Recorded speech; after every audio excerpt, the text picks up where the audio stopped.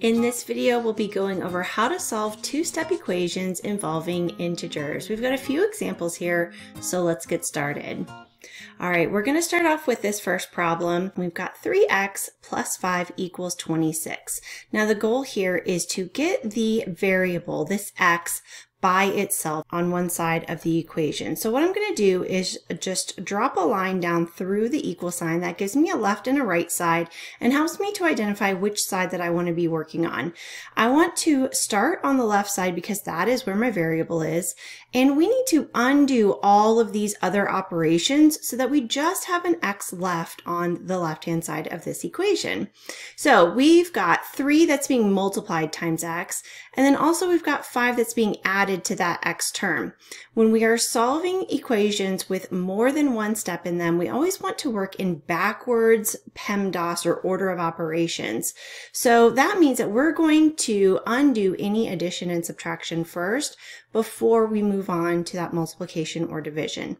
All right, so we've got this addition of 5, so we're going to undo that by subtracting 5. We want this to cancel out to 0.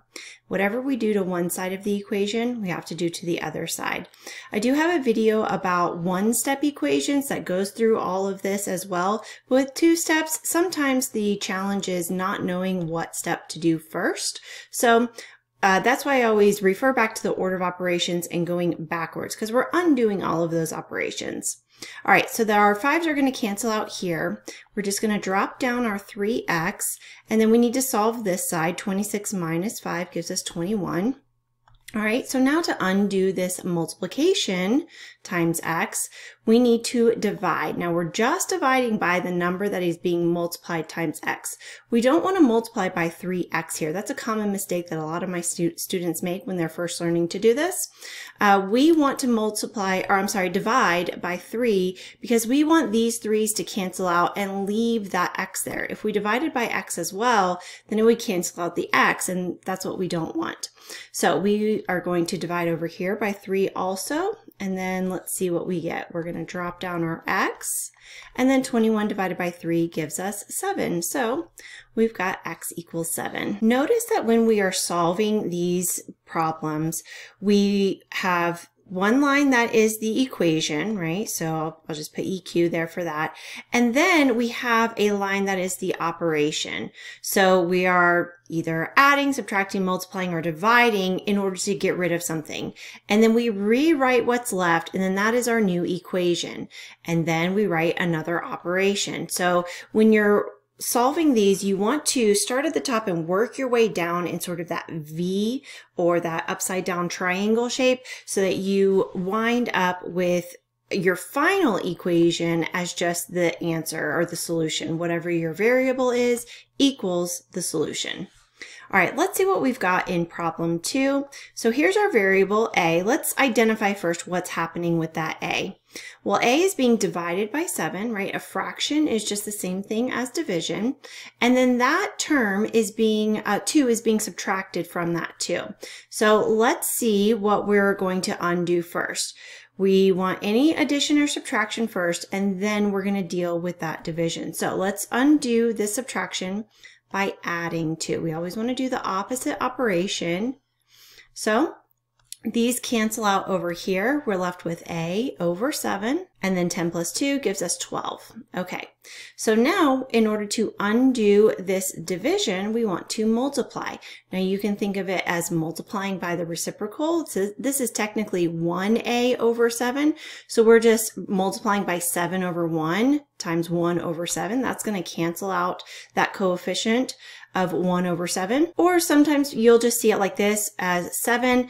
I don't want you to get confused and think that this equals 7a, because this 7 is going to cancel out with this 7 and leave us with just a single a. And that's why we chose to multiply by 7, is so that it will cancel out with that denominator of 7 and leave us with just a. All right, so of course we have to multiply this side by 7 also. So let's see what we wind up with here. So a equals 12 times 7 is 84. So that's our solution for problem 2. In problem 3, our setup is a little bit different at first. We see the variable over here on the the right side of the equal sign, but that's okay. Our steps are still the same. We're just focusing now on the right side of this equation instead of on the left like we were before. So we see that m is being multiplied times a number, and then a number is being subtracted away from that m term. So we want to undo that subtraction first. So we're going to add 15. Let this kind of guide you to know what it is that you are adding or subtracting, right? So you're always just trying to match this with its opposite. So let's see, this is going to cancel out over here. We're going to drop down our 6m over on the right hand side, and then negative 21 plus 15. If you need a little extra help with adding and subtracting integers, I have a video on that. I'll link it below. I really like this method, kind of setting up a little chart here. The 21 is negative, so I'm going to put that here. The 15 is positive, so I'm going to put that in this column. Since they're on opposite sides, we want to just go ahead and subtract them. So 21 minus 15, that gives us 6. And then whichever number is bigger, that is the sign that we're going to use. So since 21 is the larger number and it is in the negative column, then that means our 6 is going to be negative. All right, last step here. We've still got this 6 that's being multiplied times m, so we need to undo that by dividing. So we're going to divide both sides by 6. Remember, that's going to cancel that coefficient of 6 out right there.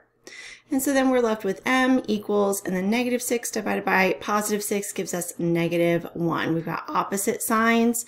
So whenever we have opposite signs when we're multiplying or dividing, then our answer is going to be negative. And then you just do your division or multiplication just as you would. So 6 divided by 6 is 1.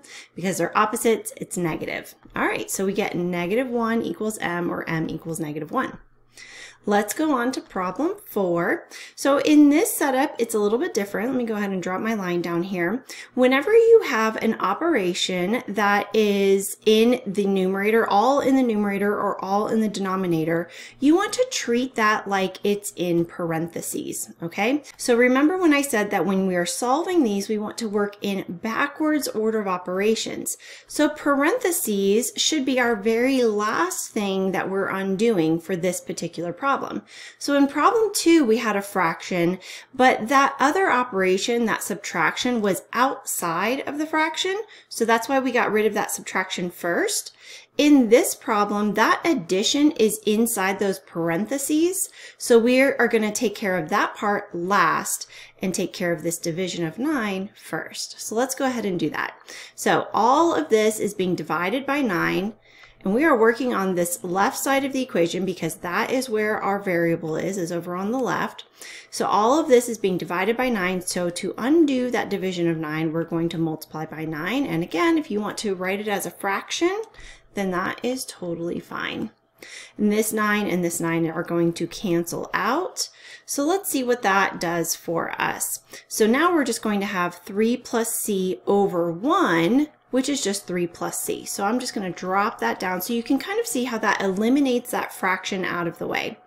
Now we've got 11 times 9, which is 99. All right, so now we have 3 plus c equals 99. We want to undo this 3. This is a positive 3, so we're going to undo it by subtracting 3, right? That's what's going to cancel that out and make it equal to 0.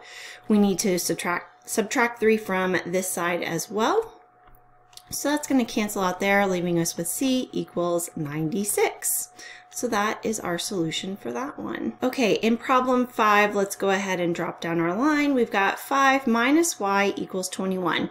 This might seem like a one-step equation at first glance. However, it is actually a two-step equation because of this subtraction sign. Now, a lot of students might look at this and see subtraction and think, okay, I need to add 5 here in order to cancel out. But what would that actually give us? Because this 5 is actually already a positive 5, right? The y is what has the negative or the subtraction sign. So we really need to start looking at those signs in front of each term to tell us what their signs are or how to undo any of those operations. So in fact, instead of adding 5, because this would give us 10 minus y if we added 5 here.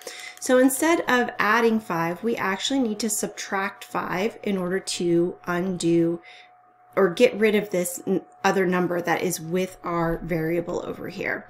So let's go ahead and subtract 5 from both sides. That is what's going to cancel out this 5 right here. And that negative is going to stay with our y as we bring it down. So now we've got 21 minus y, that's going to give us 16. Okay, and then here's where our second step comes in. This negative we need to get rid of. We want it to be a positive variable on one side of the equation. So in order to do that, all I'm going to do is divide by -1, right? When we don't see a number in front of a variable, it is an assumed 1. So this, whenever we don't see a number even with a negative sign, it's an assumed -1. So that's how we're going to cancel out, because we know that negative divided by negative is going to cancel out and give us a positive, and then we want it to just remain a 1y. So that's going to cancel out that and give us positive 1y. And then 16 divided by -1 gives us -16. So that's our solution for problem 5. All right, our last problem over here, we've got 3 equals -15 minus b. All right, so let's see how we can start to solve this. Here is our variable right here. So we're going to be looking at the right side of this equation to inform us what to do or how to undo all of these operations so that we wind up with just b on the right hand side over here. So I see a -15 and a minus b. Well, I know I need to get rid of this 15 first, right? There's nothing that's being multiplied times b except for that negative. So this -15 is what I'm going to start with. So I'm going to add 15, very similar to what we did over here, except that we're starting off with a negative number, so we need to do the opposite of that. So we're going to add 15 on both sides of the equation. That's going to cancel out these over here, and we're going to drop down our -b, and then 3 plus 15 gives us 18. All right, and then just like we had in problem 5, we've got that negative in front of our variable, so we want to divide by -1 in order to cancel that negative out, because we want it to be just a single positive b. And then 18 divided by -1 is -18. There we go. That is our solution for our last problem. I hope you enjoyed this video on solving two-step equations with integers. This is part of my pre-algebra series. I have a ton of videos that go over a lot of different pre-algebra topics, all topics that you might see in a typical pre-algebra class. So check that out in the link below. Also, don't forget to like and subscribe, and let me know what you thought in the comments. And I'll see you next time.